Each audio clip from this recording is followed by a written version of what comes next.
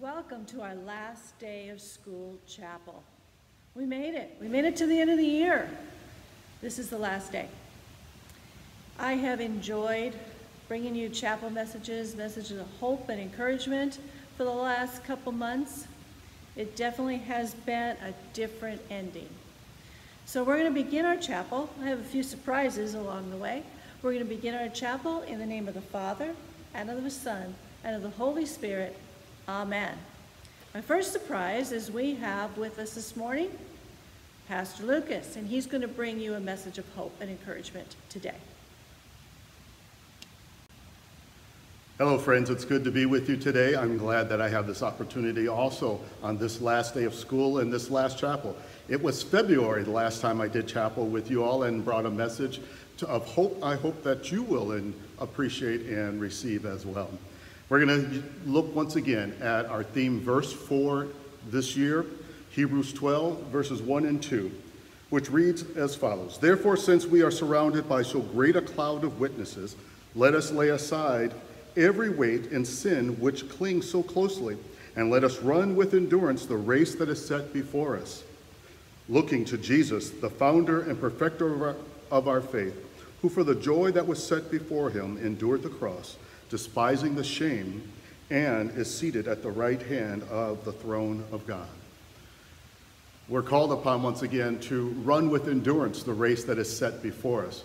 It's a race that God has given to us because he loves us, and he has already made us his own through his Son, Jesus Christ. And so we want to share that good news with you, that we've been saved and that you've been saved as we've come to this time and an ending that we didn't expect. It can be very discouraging, but I want to encourage you today because Jesus is the author and perfecter of our faith. He is the one who endured the cross so that we could have life in him, and you have that life. You have that life because you have faith in Jesus. It's been a great year to share that good news and hope that Jesus has already made us perfect through faith in him. And as we are perfect through faith in him, I pray that you're going to be blessed in the time that we are apart until the next time we're together. For my 8th grade students, congratulations as you graduate. I want to really encourage you during this summer and coming into your high school years. They can be very difficult years. Fix your eyes on Jesus. Remember that he is the author and perfecter of your faith. Remember his great love for you and how he lifts you up and walks with you. That he is a God who, even when you stumble and fall short, brings and gives to you the forgiveness of sins again and again and again. And he will never stop loving you. He will never stop blessing you. And so I encourage you to run this race with endurance and to run it with an eye set on Jesus. For those of you who will be returning with us, we're glad that you'll be back, and we look forward to sharing with you how God abundantly blesses us out of all of his grace and mercy, well beyond what we can imagine. That'll be part of our theme for the next year as we come together. I want to encourage you to look forward to the time when we get to share it in person. God's blessings be with you as we go forward in God's faith with our eyes fixed on Jesus. And now, friends, I invite you to put your hands in the air so that you can catch the blessing. You ready? The Lord bless you and keep you. The Lord make his face shine upon you and be gracious to you. The Lord look upon you with favor and give you peace. Catch the blessing. Amen.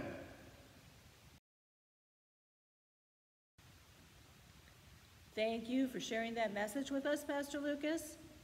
It has been a joy to see you this last week, these last couple days, to see your parents, to share some words of encouragement in person with you, and we look forward to that time when we'll be back together again.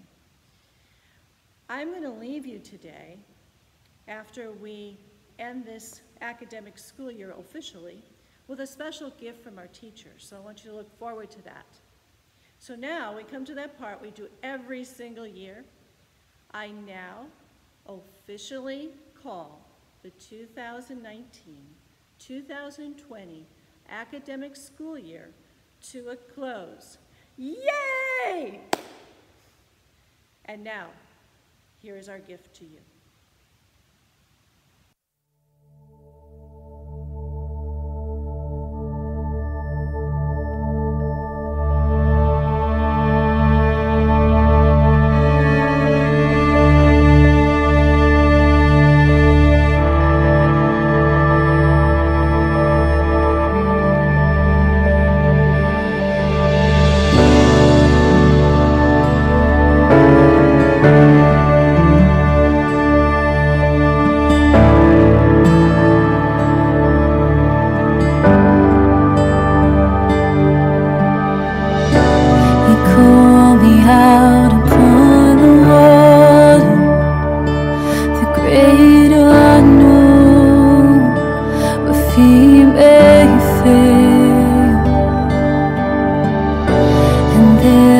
find you in the mystery, in oceans deep.